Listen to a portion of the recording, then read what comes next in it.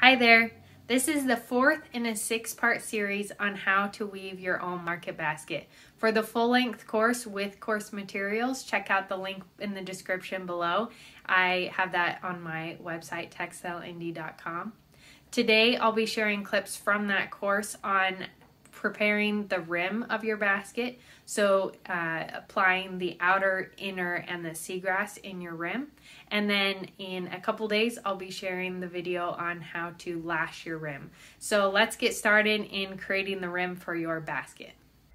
Our final step in doing the basket is to fold the stakes in and then create the rim and lash it. So first, we're going to take the basket, make sure it's completely damp. You want your stakes to be very wet and pliable. And then we're gonna take a look at the outside. So all of the stakes that are on the outside, so on top of your weaver, those stakes are going to get folded over and tucked inside the basket. The stakes that are behind your weaver are gonna get cut off at the top of the last weaver. So it's going to look like this. We'll cut the stakes that are behind,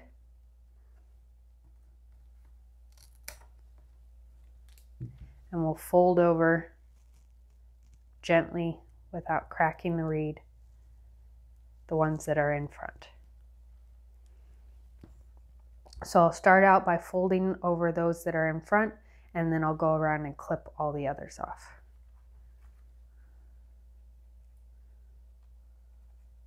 And when you fold them over, you want them to be tight into the top of the last weaver.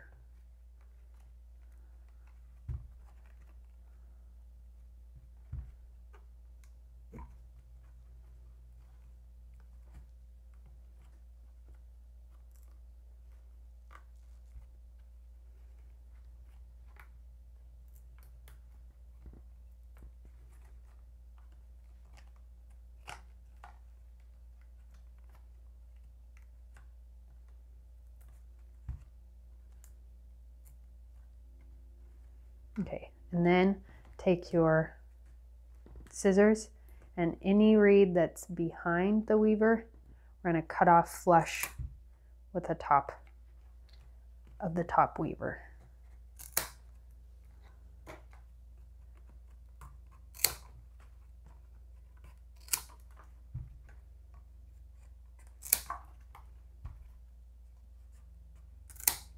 Make sure you're only cutting off stakes that are behind and not those that are in front. These pieces that are in front are going to fold over and get tucked in, and that will hold the basket in place once we put the rim on.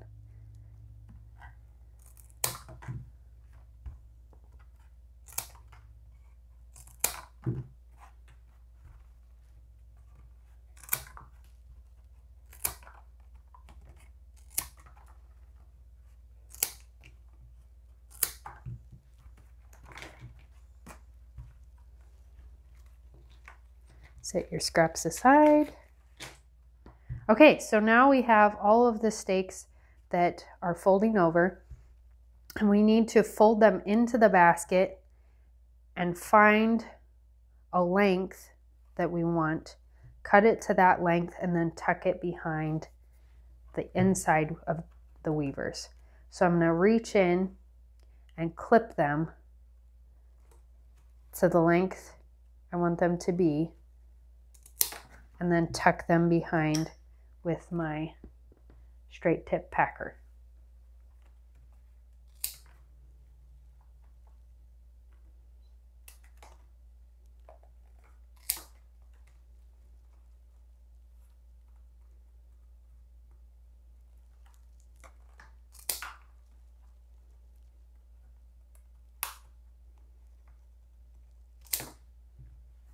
And shake out your scraps and set those aside.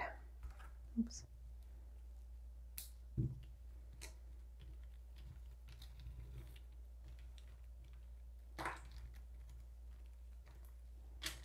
Okay, so I'm going to take my straight tip packer and set my basket on its side. Use my packer to lift up the layers that I want to tuck this stake under, and slowly, gently fold it underneath and slide it under those layers. So it ends up being hidden behind those weavers. I'll keep moving around. I'm going to skip probably the first row, the seagrass, and then another row, and then lift a few rows after that to tuck under.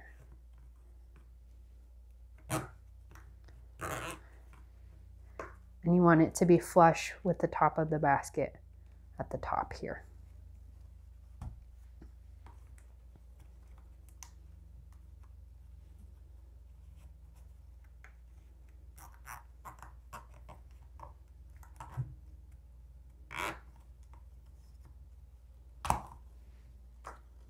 And I'll use my tool to move the reed so it's hidden, so you can't see it from the front. Shift that over. Now it's hidden.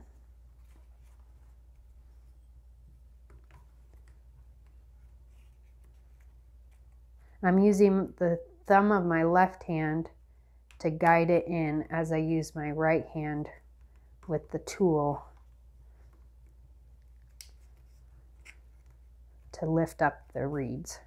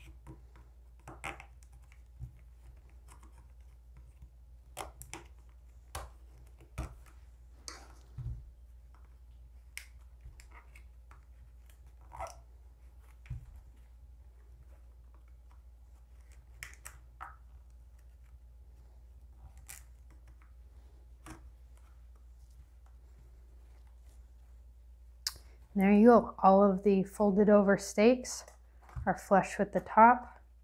Just check to see if they're hidden behind the reed. If they poke out a little bit, you can push them over with your tool. Like here, this one's leaning out just a little bit. I'm going to slide the tool over and hide it.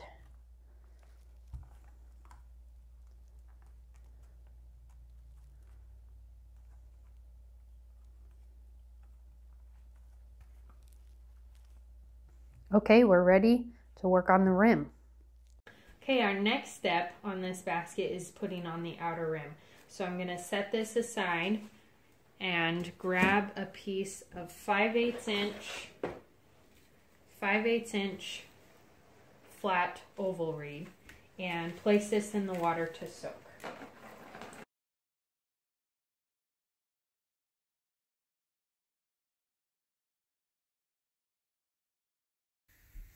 After your reed has been soaking for 5 minutes, pull it out of the water. And we're going to take one end and trim it down. So flat oval is the oval on one side and flat on the other. And I want to work off some of the layer on the oval side so that it looks more like a flat reed. And I do that because the ends around the basket are going to overlap like this. And if there's too much bulk, then the width of that gets in the way or starts to look bulky and not attractive. So what I do is I take my box knife and I'm going to do about 1.5 to 2 inches and trim off a layer. So I'm pretty much trimming off the curved portion of this reed and bringing it down to a flat reed. And always trim away from you so that you don't cut your finger or slice in your hand. Just use good knife safety. So I'm trimming it down, and as you can see, I've got the curve here and it's starting to flatten out. And I keep whittling away at that few more. Okay, and I'm happy with that, so I'll set that aside. And then I'll grab my basket that I'm working with. And this piece is really long and hard to finagle, so I'm going to really quickly wrap this around the outside of the basket and estimate how much I'm going to need. So this rim will be going around the top here. I'm going to estimate how much I need so that they meet, they overlap here, and trim off the excess. And then I'll set aside this piece and I'll put this back in the water for the inner rim. Set that there. Okay, so then starting with the end you just trimmed, place that onto the outside of your basket. And I'm gonna put the rim actually starting right here. Place this onto the outside of your basket like so, and grab one of your plastic clamps to start out with. And we're wrapping the rim around just this top weaver.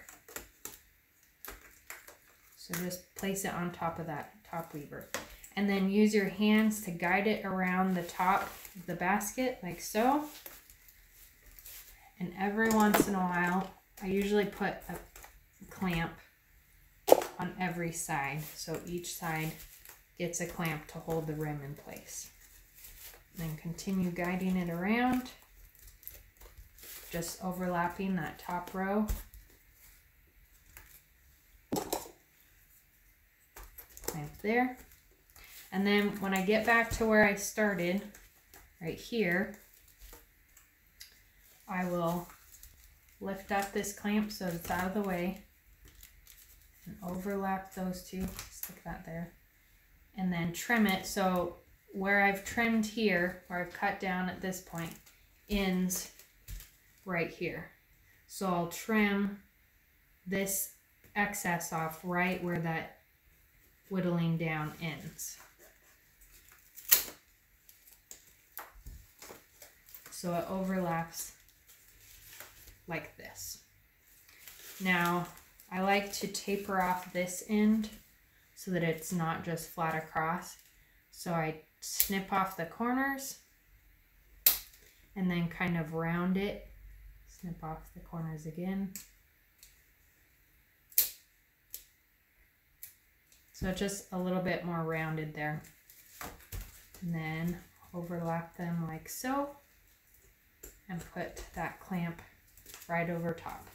So there's your outer reed, and we're gonna do a similar sequence for the inner reed. So I'll take my box knife again and trim off a layer.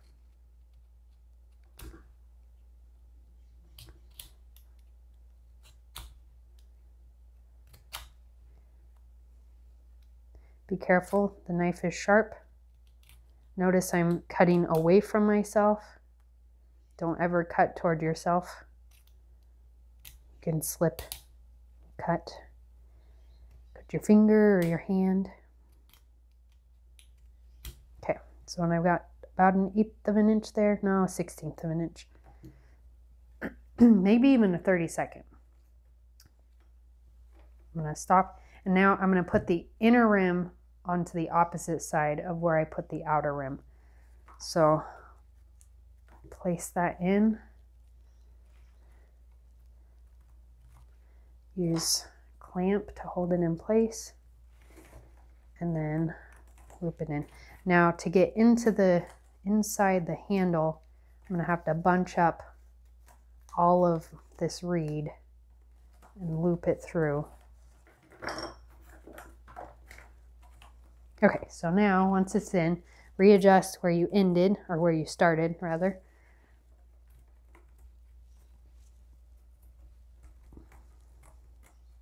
And the oval side should be facing the inside of the basket. So the flat edge is going against the basket. The oval side is going inside. And where I have clamps, I'll lift them off and I'll clamp all three layers, the outer rim, the basket itself, and the inner rim into place. And I want this to be flush up against the basket, fairly tight, because when we go through the lashing process, it will pull it in tighter. And if it's not long enough, it's going to pull awkwardly and you'll have a gap at the ends. I'll send the reed through again for the other side of the handle.